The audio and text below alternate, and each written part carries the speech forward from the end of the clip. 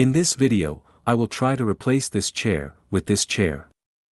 To do this, I will use two extensions today. One is Canvas Zoom.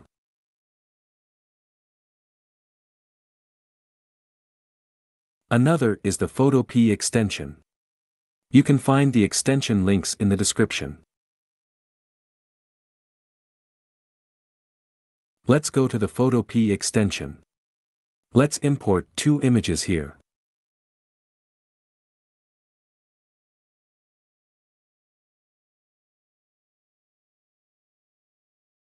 If you are familiar with Photoshop already, you can see the workflow is the same here.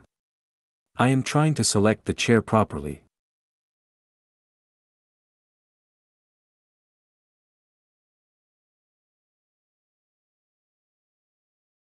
Then I am inverting the selection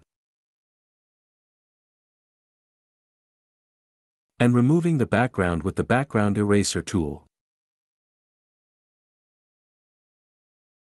Now let's copy this image and paste it into the main image. Now we have to place this image properly. We can use the free transform feature to adjust the size.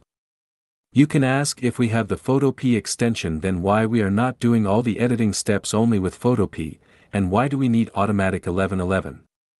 It's because I am using Photo P just for image layering purposes, as Automatic 1111 doesn't have this feature yet. We will do the rest of the job with Automatic 1111. Now export this image. Then go to Automatic 1111 Image to Image tab. Then into In Paint Sketch tab. Drag and drop the image we exported here.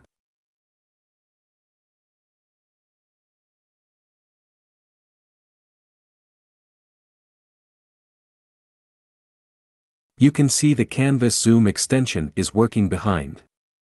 If you hover the mouse over the eye icon, you can see some extra features have been added to the canvas. We can press the S button for full screen mode.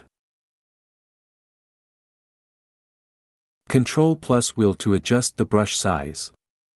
Alt plus wheel to zoom the canvas. By pressing the F button we can move the canvas.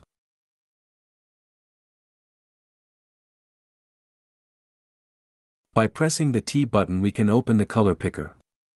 Pick the color from the nearest point where we want to cover or erase something. Then paint the area precisely.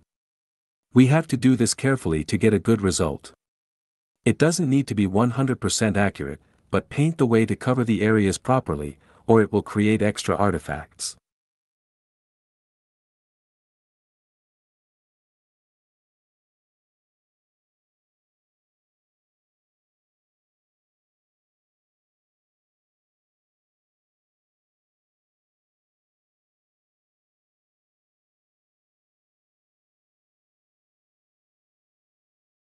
Now zoom out the canvas by pressing the S button.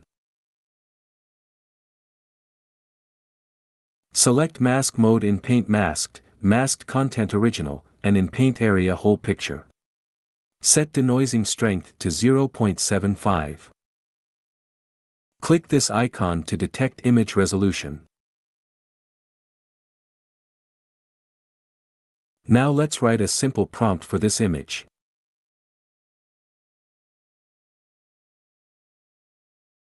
Now let's generate the image.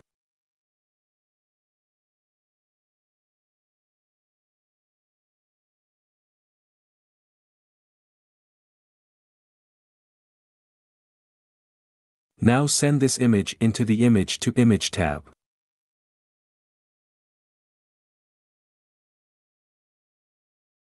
Set Denoising Strength to 0.25.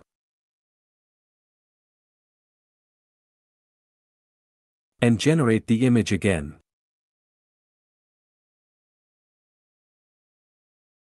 You can see the image is looking more realistic now. So this was the idea of how we can replace an object with another using Automatic 1111. These steps can be done more precisely to get an amazing result. Thanks for watching. Like, comment, and subscribe to this channel.